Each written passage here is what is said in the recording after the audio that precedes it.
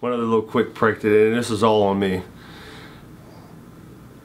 I hunted a lot with Brett, and usually it was a race to see who can get stuff in the truck and to the deer stand the quickest. Because if you got there, unlocked the gate, you didn't have to get out of the truck and lock the gate. So we try to get there as quick as possible.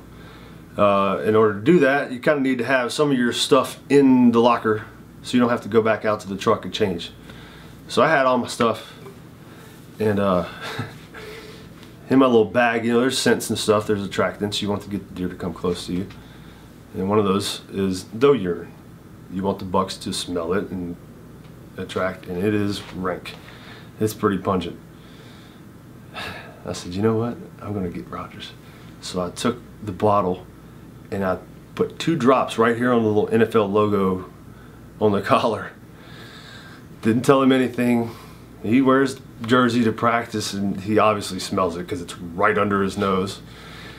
And I told one of the offensive linemen, so he's kind of poking and prodding him the whole practice, like, dude, you stink, man. Did you take a shower? He's like, no.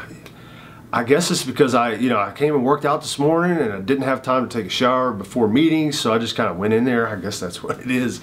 And finally after practice he told him, and I'm pretty sure he's still a little bit salty about that to this day, you know, but I actually did it to Doug Peterson too, but I put it on a wash towel and stuffed it in his shoes and stuck it at the bottom of his locker, so it just smelled for like a couple weeks.